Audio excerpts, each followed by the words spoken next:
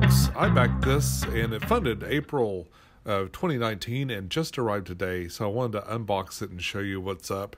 It came with this little shopping bag. This is a party game of sorts. It's a deduction game.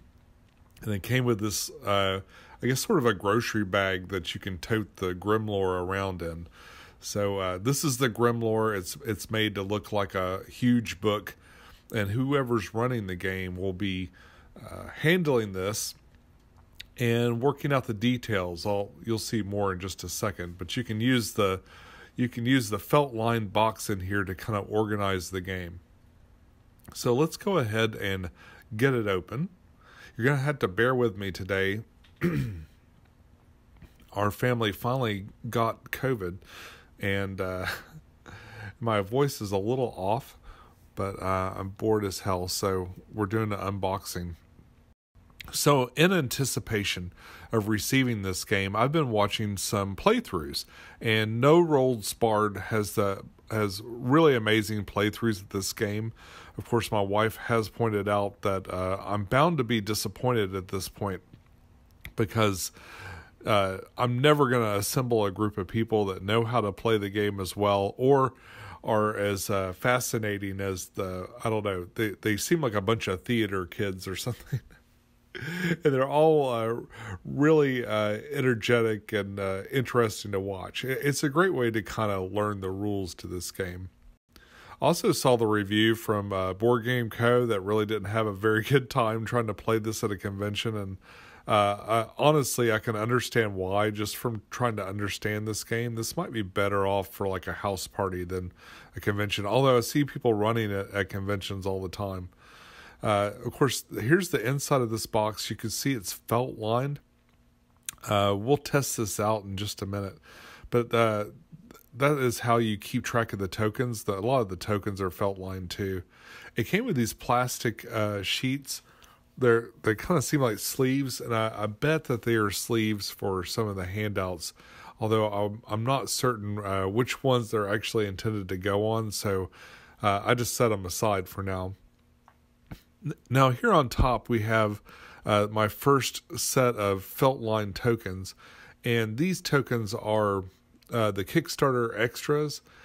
So if there is a retail version of this game, and I don't know if there is, and I apologize that that's upside down.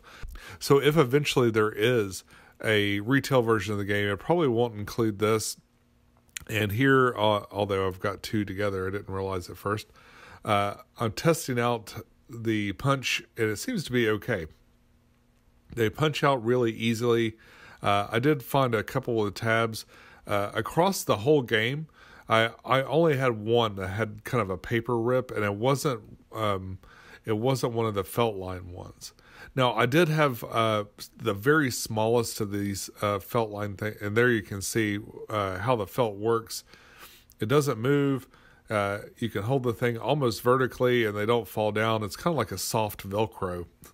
I did have one of the very, very small tokens rip on me, but I just kind of pushed it back together and it was fine. So overall, good quality. I think that it might be tricky to do these cuts with the felt on the back, but for the most part, everything punched out just fine in the end. So here I'm pulling this part out, and inevitably I'm thinking, oh my God, am I going to have to read all that? But what this is, once I get it open, these are little cheat sheets to hand out for each scenario that describe. So in this game, there are all these different roles that people can be, and these cheat sheets kind of give descriptions of all the different roles, and there are different ones for each different adventure, and I think some of them cross over as well. This did come with 4 different scenarios that you can play. I'm not sure if the Kickstarter extras actually add something else or not. And this is really super handy. So people aren't going to know what the other person is, so they need to know all the different roles and all the different possibilities for those. So those cheat sheets are essential for an adventure. So we've got a couple of these draw bags. As you can see, very easy to get your hands inside. And I'm not sure why there are two. Maybe it might be another Kickstarter extra to get this extra bag, and it was kind of hard to see, so I pulled out my light so you can see the picture stitched onto the front of this one. Very nice looking little bag. It also had this thing of tokens. These are just regular cardboard tokens, and I am not certain what their purpose is. Still need to read the rules and stuff, and I tried to follow up on the updates the best I could, but this game drug out for a long time. In fact, it closed April 25th of 2019. Made $573,000 in $573,621. It had 6,434 backers, and this was something that I've been watching for a long, long time. It was my oldest Kickstarter that hadn't delivered, and I was thrilled when it finally arrived. So inside of here, we also have tuck boxes, and these little tuck boxes are going to be used to store the tokens for the specific scenarios, and we'll get into all those tokens in just a minute. You'll see that the inside of the boxes are labeled to kind of help you organize and know what goes in what spot. And that helped a little bit. I eventually did figure out the system for this, but like I said, I haven't been following up on the updates very much. I've just been kind of passively watching over the past few years, especially when something's really late. I think it's easier sometimes to just ignore it and kind of hope it arrives soon. Now, over the past couple of weeks, like I said, I've been watching videos. Here's this is a stand. So the Gremlore can be stood up on a table or something for the person that's running the game and make it a little easier so you don't have to carry it around necessarily. So that's kind of neat. I think there's another piece to this too. I didn't quite understand it, what I was looking at when I pulled it out of the box here.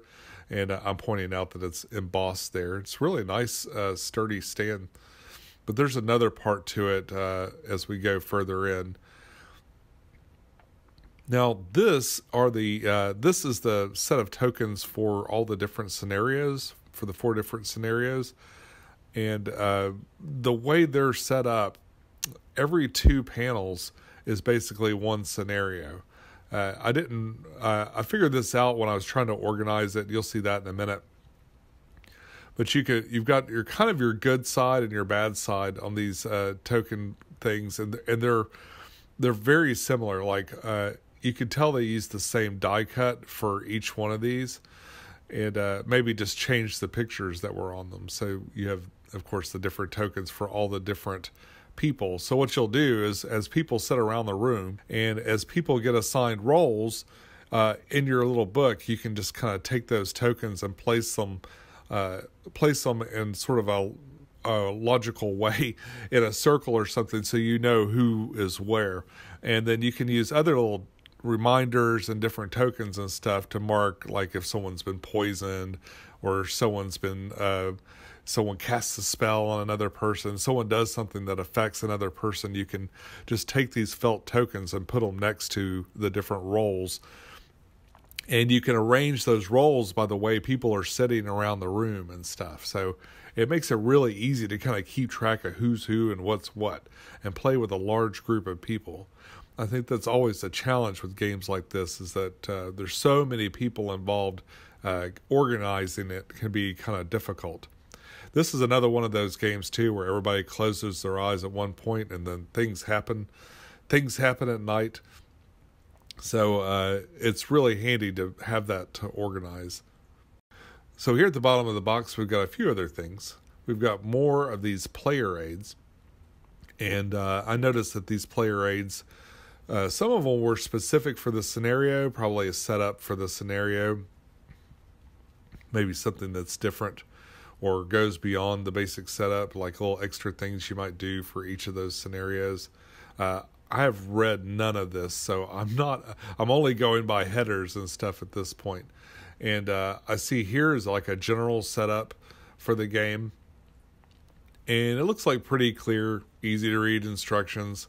I really like that they make these little call out things. So you're not, in the rule book right away trying to figure things out. It's also got kind of a rules explanation. I can see maybe handing this out to that person that wants to just read it for themselves. Or it might teach how to teach the game and stuff. The person running the game is going to have to know it really well.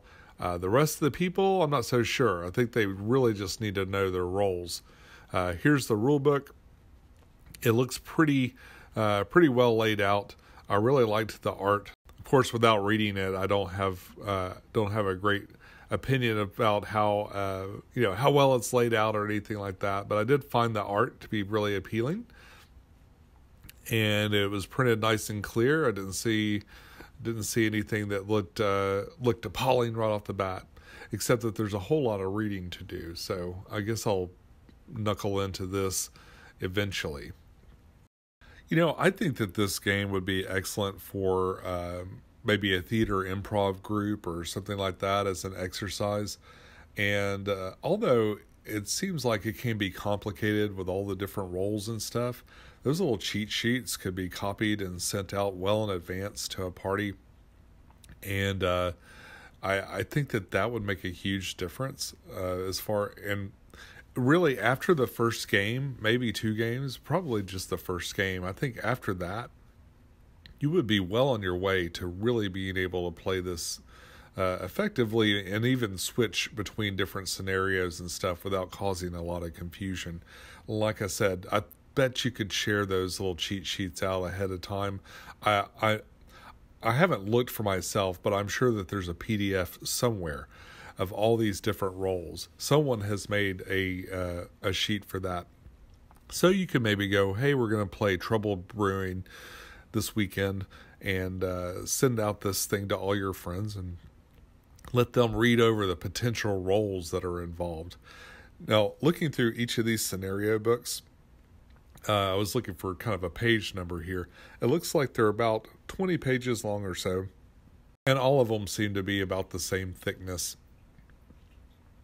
But we've got all these scenario books, I guess, for specific scenarios. So, and there's a lot here. I don't think if you're going to take this maybe to someone's house, I imagine what you would do is pull out the specific scenario you want and leave the others at home. So in the bottom of the box, I encountered these 2 things. Now, I'm still not sure what this is, and be sure to leave me a note in the comments and let me know. But this is like a thick piece of cardboard with the artwork on it. It's kind of like the box front, exactly like the box front, but it doesn't have, I'm not sure what its purpose is. So I just kind of put it back in the bottom of the box. The other thing too, I think, goes with the stand. So this part here, that goes with the stand, and I believe that fits on top of this thing. Although I don't sit here in the video and put it together, but obviously these 2 parts go together, and it's probably just to make it a wider surface and a little bit steadier. And that's all there is for this box. That's all the stuff in here. But wait, maybe not. See, I found hidden in one of these tuck boxes a few other items, and let's pull those out real quick. I only actually know what one of these items is. So let's take a quick look. So here we have what looks like a page marker or something. I'm really not sure what it is, but they're plastic, and there are about 2 bags of these things. And I just kind of put it back in the bag and set it aside and made a note to myself to look that up later. The other thing we have here are little clips, and these are just basic office supply clips, and the purpose is to hold the Grimoire together. So when you pull the Grimoire apart, you can attach it to the sides there, and those little clamps will keep the book together and make it seem more like a book that has a spine and stuff versus 2 box lids. So I figured out that the tuck boxes probably held the tokens, and then I just had to identify what those tokens were. Looking through any of the scenario books, you can kind of see which tokens go with which scenario. And with that, I understood that thankfully I hadn't gotten them out of order when I put the tokens aside, I kind of kept them in order, and each 2 sheets of those tokens went with one of these books. And it kind of seemed like one side was a bunch of good guy stuff and one side was a bunch of bad guy stuff. So I used that knowledge to take all the tokens and get them sorted out into the boxes. I did this for all of the tuck boxes. I wasn't entirely sure what each token did for the different things, and it seemed like, but most of them seemed really straightforward, and it wasn't a big deal. And there's not so many that I can't like dump one of these individual tuck boxes in there and like resort it once I understand the particulars of that game a little better. Eventually we get to the Kickstarter exclusive ones. These didn't have a tuck box or anything, and I wasn't sure how to organize these at all. I did the safest thing I could think of is just to take those and bag them up individually. So I just threw them in some extra bags that I had around. I did one bag for each of the different panels. That way I could go back and figure this out later on. I also had these cardboard things. I couldn't really tell a difference between these. I mean, almost all of them look the same. There's one that's a little bit different. See that one in the middle is like a little bit different color than the others. Other than that, all the circular parts are the same, and those big red and the panel at the end was unique. So I just put all of those together. So now it's time to pack it away. I decided just to kind of organize everything by size, and then just kind of made sense to tuck all these little baggies and all these extra little things around the corner there to kind of make it an even playing field. And then the tuck boxes go really neatly on top, and the rules. I left the setup stuff, the setup and the rules explanation and all that stuff. I left it kind of towards the top, as well as the stand for the Grimlore. I thought that might be handy to pull out first, along with a rule book and all the setup stuff. So all that stuff goes right on top, and then it's all packed up. And that's been the Blood on the Clocktower unboxing. Hopefully I get around to playing this game at some point. As I sit here sick, it's hard to imagine that I'll eventually be able to be out in public again, but it'll happen. And I look forward to seeing it. Now, I did notice that there's a little bit of creep. That might be the reason that they added the sleeve on here, was to kind of help keep this box together, especially with all the extra stuff in it. So you'll probably need that if you don't want your little box to kind of work its way out. But with that sleeve on it, it's nice and tidy in there. Everything closed just fine. And that's it. Blood on the Clocktower. But that's all I got for you today. Enjoy your games, and I'll see you soon. Bye-bye.